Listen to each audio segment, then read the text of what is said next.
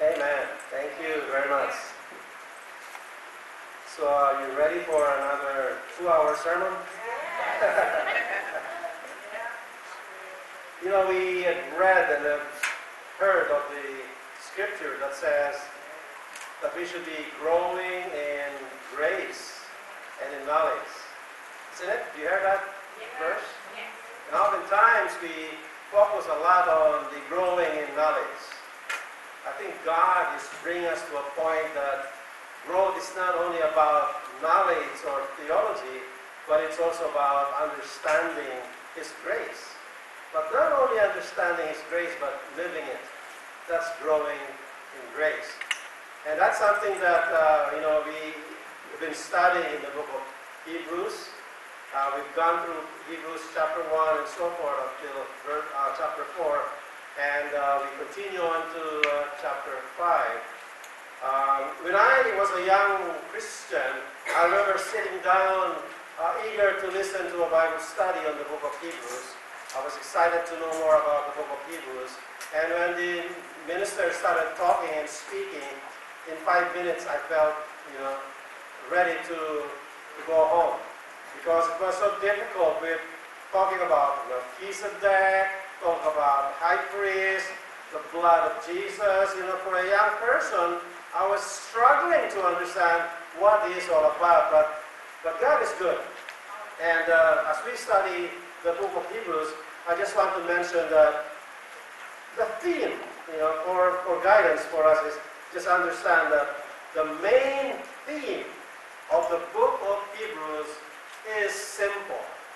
Because the book of Hebrews, all of it, is to present to the world the superiority of Jesus Christ over all. That's what the book of Hebrews is all about. To show us the superiority of Jesus Christ above all. Anything, not just Moses, not just the angels, but anything. Jesus Christ is superior. So here in the book of Hebrews, we discussed it last time about entering into God's rest, about Christ. Now it goes into something a little bit different because he is so eager to help us grow in understanding about this new thing. For you it's old now. You've heard about Jesus many times, but for that particular time it is totally new, and he's very eager to tell us about Jesus Christ. And the people were struggling because they were so much embraced to the old ways, to the old covenant. They're struggling. Now, let me go to Hebrews 5. Let me jump first to Hebrews 5, verse 11. Hebrews 5, verse 11. To start this. Hebrews chapter 5, verse 11. Notice what he's saying here. We have much to say about this. So he's been speaking in chapter 1, chapter 2, telling us about Jesus Christ, the great Rabbi, Jesus Christ is above the angels, above Moses. In verse 11 it says, and then of course before this he talked about Jesus being the high priest. The high priest as the one priest that we have. But in verse 11 it says, you know what, I have so much to say. We have so much to say about this, but it is so hard to make it clear to you because you no longer try to understand. So the problem in this situation is not just that Hebrews, these teachings about Jesus Christ and being a high priest, it's not that it is difficult, but their attitude towards it is questionable. He says, you no longer try to understand. Those young Christians, they're new. They left Judaism and came to hear the gospel, stop growing. They have become contented with their traditions. He said that it's okay. I wish I can tell you more about the depth of Christ, about how this can be so free, about the relationship that you can have. And he goes on to, he wants to say so much more He said, but unfortunately, you no longer try to understand. You have been contented with your belief. I mean, this is what I was born with. This is what I was taught when I was young. I'm happy with it. I don't want to learn anymore. They stop. But that's not the way of God. God's way is the way of growth. That's God's way. He progressively grows us into the maturity of Jesus Christ. We cannot stop and say, this is it. I'm sorry. I'm happy with my ABC. You know, spell cat, C-A-T. Spell dog, D-O-G. That's it. Don't tell me how to spell church. That's too different or whatever, right? You know, when we were young, we used to have, when our kids, we have this drawing, this picture. We show them a picture because they cannot yet read and C-A-T or cat. So we say, cat. Yeah, we show this picture, and then they have the drawing of cat or dog. Dog. Remember those things? It's a picture, right? But afterwards, the child grows out of that. They stop from just those things and they begin to learn more, and they read books and they grow and read novels and all of that. They don't have to look at the pictures alone to grow. Now, in the Old Covenant, as the Israelites were going through and trying to grasp who this God was, God was showing them a lot of pictures. These pictures, Jesus. These pictures, I mean, the Old Covenant has a lot. The blood, remember the blood, the pillar of cloud by fire, the pillar of fire by night, the rock that is Jesus Christ, the lamb that is being slain. Holy Land is a place of rest. The Sabbath is a picture of the kingdom, of the rest of God. I mean, all of these were pictures to a people who are having difficulty trying to understand the magnitude and the depth of being God and His love. Pictures. And then comes the reality, and He wants us to grow. So, in this case, the issue with the Hebrews is they got stuck with their ceremonies. They don't want to go further. They love their rituals. Those, as we read a while ago, Moses is good, but there is something better. It's not a competition between good versus bad. It is about good versus the best, right? So God is showing, I want to tell you, I want to give you the best. I want you to grow some more. It's not just about knowledge now or pictures. There is something more. It's about grace. It's about the whole idea of who God is, His very nature. It said, verse 12, in fact, though by this time you ought to be teachers and you need someone to teach you the elementary truths of God's Word all over again. And he said, you know what? It's been years we've been teaching this. We've been showing you what is chapter 1, chapter 2, chapter 3. I mean, this writer talks about who? Jesus. The message of God is all about the salvation that we have through Jesus Christ. In chapter 5, we talk up to, I'm cutting short, in chapter 5, verse 1 to 10, he talks about Jesus, who is the great high priest. Because in the olden days, they had priests who were chosen of men. They were of Levi. They were from Aaronic priesthood, they call it. You have to be of that particular tribe, of that particular blood, to become a priest. A priest is one who represents God to the people, and one who represents the people to God. That's a priest. And now the Old Covenant is done away, and they're saying now with the apostles, we are under the administration of the new covenant, and these people are saying, how can this new covenant be better than the old when you don't have a high priest? Because in the Old Testament system, the Old Covenant, the high priest stands as the core, at the foundation of their theology. Remember, to them the temple is very important. The temple is the symbol that they're God's chosen. Then the land, the Holy Land, the Canaan land, they have these symbols.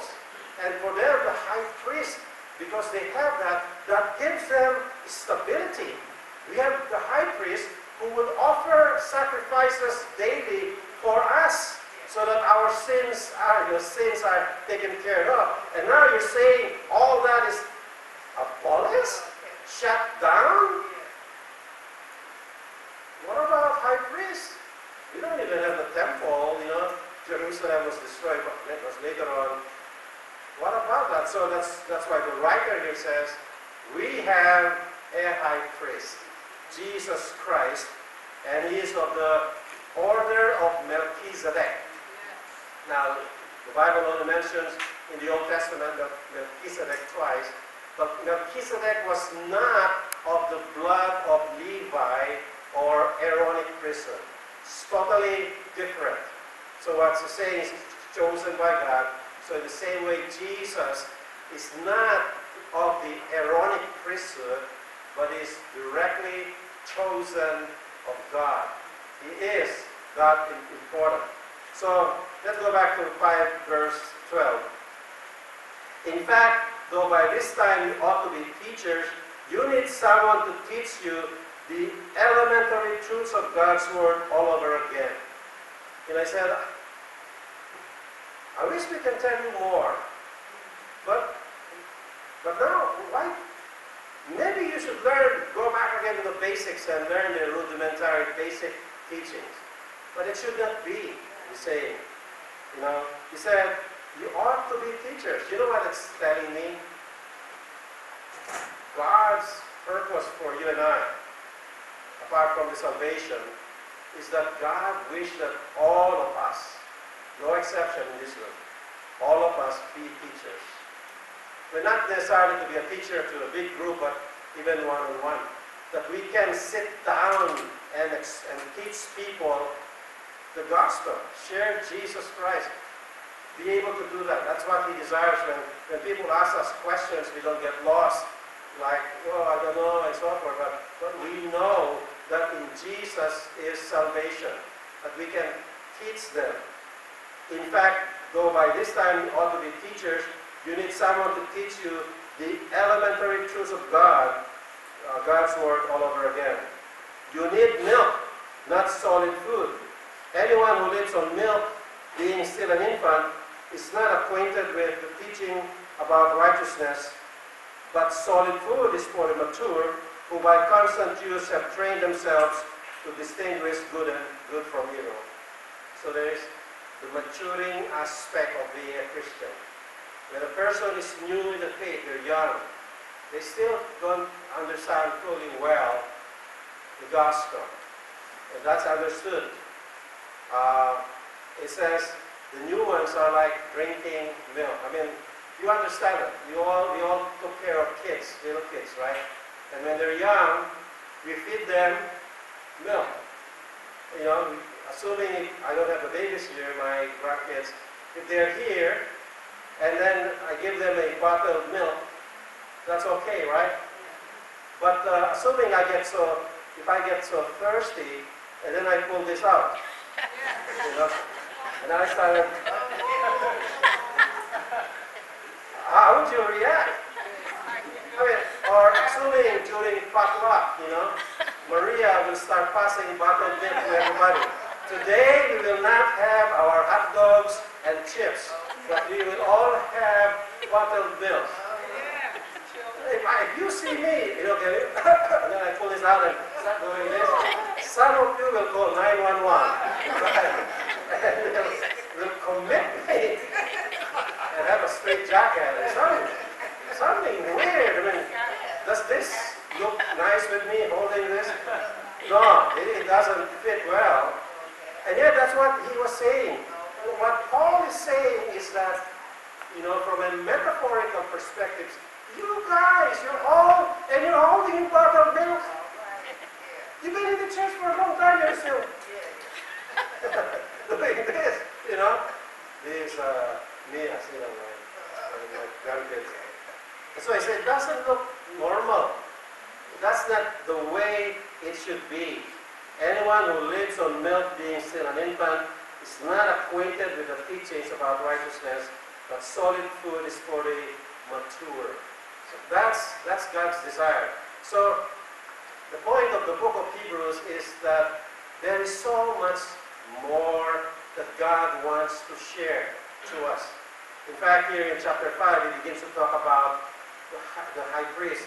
He started doing that in verses 1 to verses 10.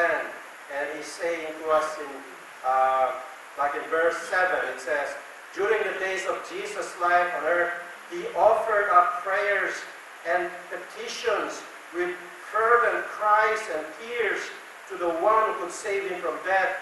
And he was heard because of his reverent submission. You know what he's saying? Here is what I want to tell you guys, he said to this priest. This priest, this Jesus, is very different from the priests of Levi and Aaron, because they just do this ceremonial thing without a heart. This priest that we have, he is compassionate. He knows us all. He said he offers up prayers. You know, this one understands. Verse 8, son though he was, he learned obedience from what he suffered, and once made perfect, he became the source of eternal salvation for all who obey him, and was designated by God to be the high priest. So this high priest, not just being theological about it, we have a great high priest, better than the old covenant high priest, because this one feels. This one is relational. He knows how we feel. I mean, don't we all need that kind of high priest? There are times when we're down and discouraged, feeling depressed, feeling like we're lost, but knowing that we have one who understands us.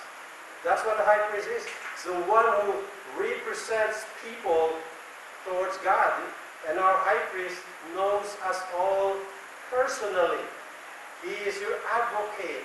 He will defend you. He speaks for you. That's our high priest. He has us on his grip, as mentioned. He holds us. Like when he holds us like this, even if we let go, he holds us. Now we may say suffer if we turn our back against him, but it's not his fault. The fault is in us when we suffer because we turn our back against God. But with God, that's him. He is the model high priest because he loves us. And not only that, he saves us. So here he talks about this high priest. One, he is the great high priest, the only one. Your high priest. I mean, I feel good about it.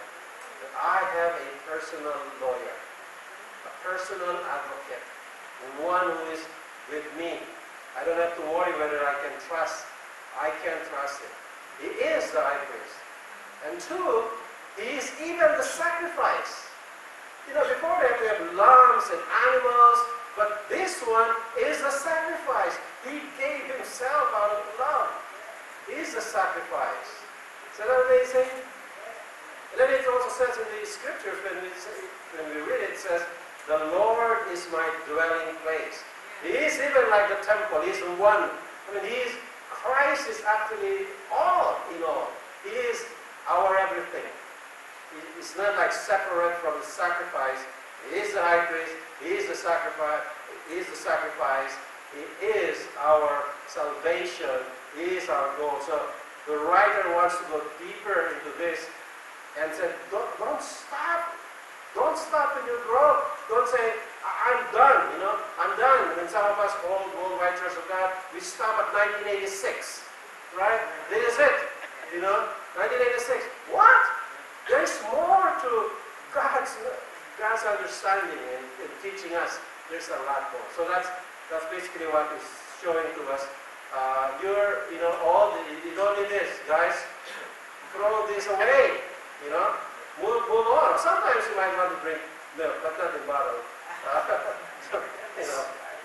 Throw it away. So anything where we stop, where we embrace, can become an idol. I was saying it's not a question of good versus bad or whatever, but it's a question of good versus best. But the good, the good can become bad if we make it above what is best. Because that good can become an idol. And so these people have made idols of those things, of these ceremonies, the rituals and all of those. and totally miss the whole point. So that's what the Bible says, and training and teaching in the church to grow in grace and in knowledge, and more we're learning about God's grace, as mentioned, His grip on us. It's not an excuse for us to do foolishness, but knowing that because God has grip on us, so our response is to grab hold of Him too, to repent of our attitudes, and to worship Him, and to follow Him as an example. So anyways, that's basically Hebrews chapter 5 in a nutshell. So now I'm not really afraid anymore to go into Hebrews, because once you are focused on the theme of the book, and that is Jesus is superior above all. As we will go on to, because as we go on to chapter 6, 7, 8, 9, and 10, it will all be about the priesthood. But I will do my best to, just like in here, try to make that sounds complicated, to make it easier to understand. Because when I was younger, that's what I wish. I wish those teachers, when they spoke, that they made it clear to me as a young boy. But it was confusing, So I hope this is clear for you all. That's the issue. Christ wants us to continually grow in grace and in knowledge. Do not stop, but keep growing and embrace new things that God may reveal. And basically, it's all about Jesus Christ and His superiority above all things. Amen?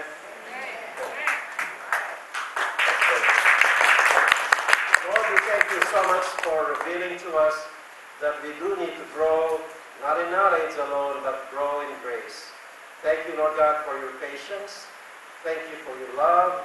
Thank you for the young people who spoke here, Lord. We pray that they will continually grow in their own understanding of who you are and in the grace that you have for them. Thank you, Lord God. We give you all the glory. In your Son's name, Jesus, we pray. Amen.